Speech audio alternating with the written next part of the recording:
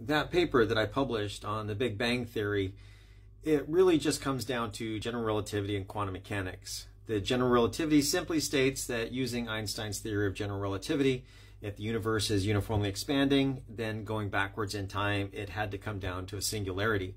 The quantum mechanics simply states that any kind of fermions that would be present in the initial mix, whatever that was, doesn't matter what it was, as long as you had some arbitrary number of, say, electrons and quarks, basically the stuff that makes up protons and neutrons, you had these things that were present, they have to do a quantum transition. They can't be overlapping.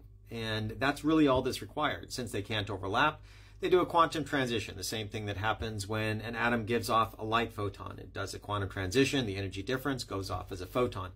In this case, they transition to different orbitals, so to speak. Not quite orbitals, but you could think of it as being orbitals. They just transition to a different location, and they just separate because they can't overlap.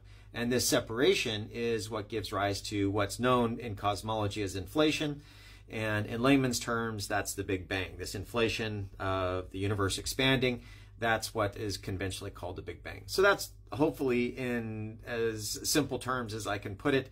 I'll go ahead and put the link back in the comments.